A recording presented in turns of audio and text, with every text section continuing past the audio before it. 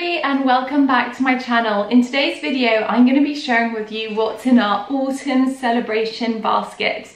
This is something that I love to do at the kind of transition of each season. So I tend to do a basket like this for midsummer, for spring equinox or Easter, for Christmas, and also for the autumn equinox. And in it I just have a mixture of craft things that I'll be doing with my boys, toys, little activities and things like that. It doesn't have to necessarily be extravagant in any way. Some of these things are really inexpensive. Some of them we've already had, and it's just a good excuse to go through some of our toys and find things that are seasonal and appropriate for the coming months. It's also a lovely way of reminding me of crafts and things like that that I want to do with the boys.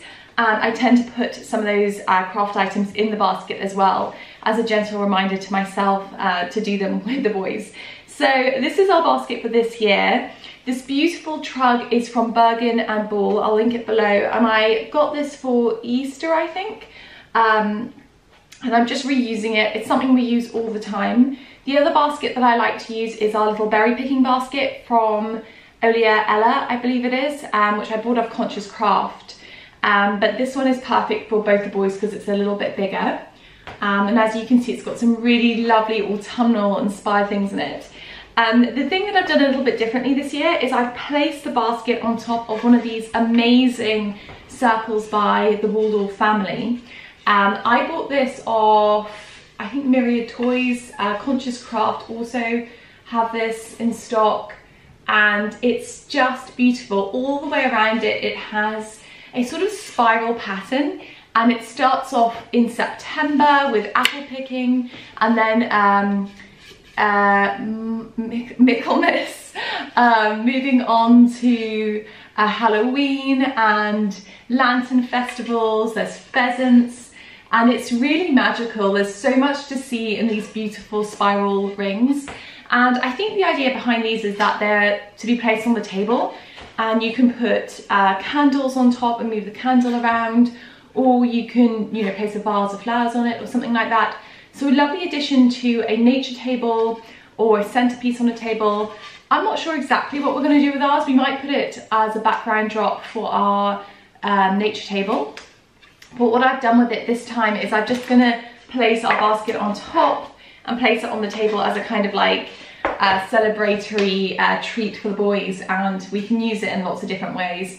But yeah, I love this. I almost didn't buy it, but then I thought actually it's either now or never. My boys are 4 and 2, and I think they're just the perfect age for this. I love the big moon and the black cat. It's just gorgeous, and it's very, obviously very Waldorf inspired, but the illustrations are very gentle and everything. So I love that. So that's the first thing that we have this year, and a real treat because they're about £30. They're not that cheap, but they are lovely. And then yeah, let's dive into the basket. I'll show you everything we've got, and hopefully it'll give you some ideas. These baskets can be done anytime. They don't have to be at the beginning of the season or the middle or the equinox. You can even do one as like a Halloween treat. It really is just a lovely little way of sitting down and being mindful about the season. So it's for me as much as it is for the boys, to be honest. Okay, so diving in, we've got a return from last year. This is a wooden mushroom nutcracker. I bought this off Amazon. I noticed they also stock these on, I think, Myriad or Conscious Craft. But yeah, really, really cute and a lovely thing to have for autumn when all the nuts are in season. I popped in this little felt pouch that I'd made Toby for his birthday. I thought this would be perfect for putting in our seasonal flower fairies. It was very quick and easy to make and perfect for a toddler. So I love the Ambrosia's flower fairies. They are so cute and dinky and sweet. And I've got 2 in the basket this year, 1 for each of the boys. The first one is the hazelnut fairy, and as you can see, he or she has got like a little nut that they're holding on to. Very, very charming. And a new one for this year is the toadstool fairy, who has this gorgeous red hair, and yeah, she's very sweet. Lovely little mushroom hat. And what's lovely about these, as you can see, they've come in different skin tones. So that's the lightest, and that's the next lightest. There's also the darker skinned ones, which are almost always sold out actually. And yeah, there's about maybe 4 or 5 skin tones Another thing that I love to do in our seasonal celebration baskets is use it as an excuse to add a few more pieces to our Holz Tiger collection. We love the Holz Tiger brand, and there's another brand quite similar called Ostermeyer, and basically they're wooden figures and animals, really chunky and sort of handmade and painted, really, really sweet. And we've had the squirrel from last year. I love the squirrel, so I actually had put that away and I'm bringing that back out for story time. And I also got the large hedgehog, who is very, very cute, very simple but perfect for this basket. There's also a smaller one of this guy as well, so this is the larger size, which I think is perfect for small hands.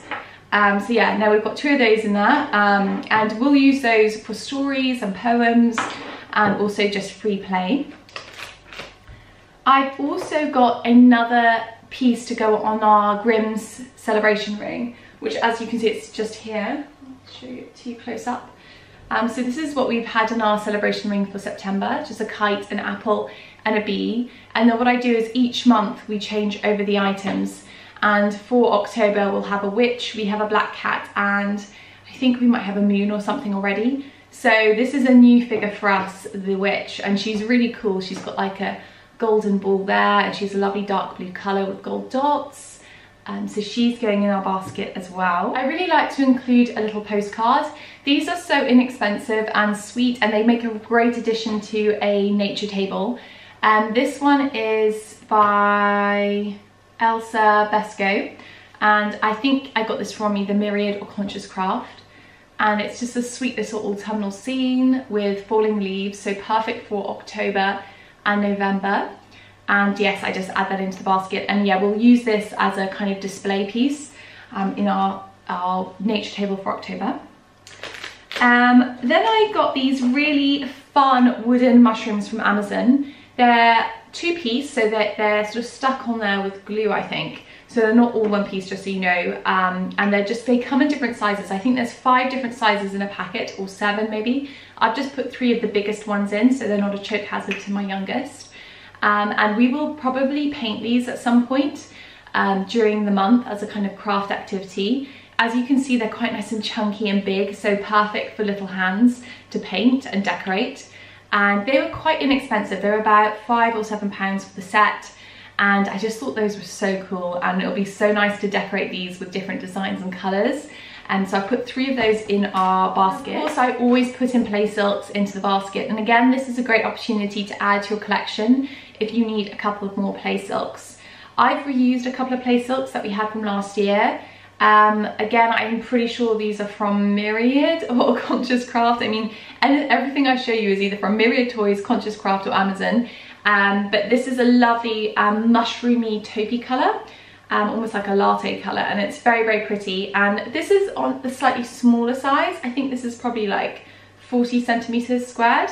And we also have a gorgeous autumnal orange. So I thought those 2 were perfect for autumn. The play silks we use for all sorts of things. They're great for dress up, they're great as play things. You can, you know, lay them on the ground and put your figures and things like that on top. So they're just a really nice thing to have as part of like open-ended play. They're great for peekaboo, for babies. So yeah, lovely sort of tactile, beautiful toy, very Waldorf inspired as well. Another craft item are these gorgeous hanging leaves. These are from Conscious Craft, and I'll show you close up. They come in different, I think they're all different shapes. There's oak leaf, maple leaf in there, birch leaf, and they've all got a little hole drilled in them.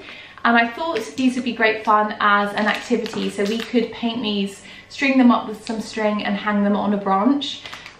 So I got 2 packets, 1 for each of my boys, and I think they're going to love them. I love that they're made of wood, so they're quite hardy for small hands and toddlers. And yeah, they just look so much fun. I think these are going to go down a treat, and also we'll be able to reuse these next year. We'll be able to use them as a decoration even for our Christmas tree. So I love those, and they were like £3 each, which was really great. I also got some of these sweet pressed maple leaves. They're quite small, as you can see, but at the back, you know, it gives you ideas of using them as decorations for cards and things like that. and they were very inexpensive, maybe £2. I just couldn't resist the beautiful colour of the maple leaf, and every year I keep meaning to press leaves and to preserve them, but they change, the leaves turn so quickly here that I don't really get such a great display of colour. I mean, it really goes from green to falling off the tree. So I didn't indulge myself and got some of these pretty maple leaves just to play with. I'll either use them as part of a bit of bunting, or I might use them in like a craft, like making cards and things like that. Okay, so we're down to the last 4 items now. I'll show you a sweet little book next. This is the Cecily Mary Barker Flower Fairies of the Autumn. Basically, there's quite a wide range of flowers, like for example the Michaelmas daisy, and each one has a little poem to go with it, which is really charming. So it starts off with things like mountain ash, Michaelmas daisy, wayfaring tree, moves on to things like acorn, dogwood, horse chestnut, and then crab apples, rose hips, hazelnuts, beech nuts, hawthorn, sloe. So there's the beech nut. And I always think these tie in really nicely with the flower fairies as well from Ambrosius. They sort of, I feel like they sort of match the poems and the little illustrations quite nicely. So very, very charming and a lovely sort of traditional classic for children. It's something, I think this book has been around for such a long time. So it's lovely to pass it on to the next generation. And those lovely sort of Victorian illustrations as well, really sweet. So, and a perfect little size for a basket, because as you can see it just goes in really nicely. So yeah, a little book is always great. Sometimes we put in things like, we've had the Gerda Muller Autumn book in our basket before. So yeah, anything kind of like a small board book would be perfect for a seasonal basket. So next up is a really sweet little thing that I could not resist. This is by Papoose Toys, and it is a felt acorn baby in a leaf. And I just knew the boys would love this. So there's the leaf, and it's got this little sort of kangaroo pouch there. And then there's this little acorn doll. It's so cute. And you just slot him into the bag like that. So yeah, and then he's got a little acorn hat, and I almost didn't buy it because I was like, this is something I should really put in a stocking, but it's quite fun to put in the odd treat into the basket as well. So I think this will go down really well, and I can imagine this getting so much love and play, and it's just so much fun with the leaf, and you can pop them in and out. So yeah, that's another little treat for the boys in their basket. Item are these little mini wooden shapes by Baker Ross. So there's loads of different shapes in this. There's hedgehogs, leaves, mushrooms, I think there's squirrels, toadstools, leaves, and they're quite small, so you can see against my finger, they're quite small, but they're perfect for using on stamps. I'll just show you. So here's an example of a cork stamp with one of those cutouts stuck on top.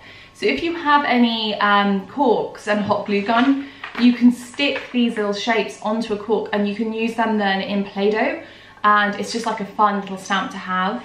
So yeah, I thought that would be quite fun for the boys. We can either use them in like a sensory bin, we can use them to make cards or things like that, or we can make Play-Doh stamps together. So yeah, and really inexpensive. There's absolutely loads of these in a packet, so I imagine these will do us for a couple of years. And they're all wooden as well, which is nice. So last but not least is a really fun face paint kit I thought would be perfect for Halloween. It's by the brand Namaki, and it just looks like this. So it's in like a cardboard packaging, so really environmentally friendly. It's dermatologically tested, easy to remove, and I got the colours pumpkin and skeleton. So you see the little illustration there. It's all natural formulation, organic, and it says there's enough paint for up to 10 faces. And when you open up the little kit, it comes with the paint and a little brush as well. So you've got sort of like a burnt orange, a white and a black. And yeah, I just thought that would be quite fun to do some face painting. And then on the back in here as well, it gives you the little instructions on how to do a pumpkin and how to do a, what is it, a ghost, I think? a skeleton. So yeah, I thought especially Rupert, my 4-year-old, would love that. And there was a couple of different kits that you could get. I think there was one maybe that was more like girly, like a sort of a fairy and a unicorn maybe. And there was another, there was a vampire one. And this is the one I liked the most. I thought this was the least scary, so perfect for my boys. And yeah, really sweet. And I think about £11 in total, so not too bad a price. I like the fact it's all organic and natural. I think if I'm going to put that much product on my kid's skin, I'd want it to be natural. So I'm really, really pleased with that. So we'll definitely be doing lots of face painting in October. And I think that'll be so much fun for my young kids. So that is everything in our basket this year. I know so many of you have wanted to see this video, so I hope you enjoyed it and it's given you some ideas. I'm going to go now and edit this video and get it up ASAP because I know we're now heading into October, so I want to give you plenty of time to create your own autumn seasonal baskets. As usual, make sure to check out my Patreon page. I'll link it below. It's a really lovely way of slowing down and joining a slow living community. We do things like book clubs, monthly seasonal planning chats where we plan the month ahead. And there's a Slow Natural Mama e-course in there as well, where I teach you how to make lots of lovely skincare products for pregnancy or just postpartum and every day. You don't have to be pregnant to use the products. But yeah, I hope you enjoyed this video, and yeah, have a beautiful autumn. Bye!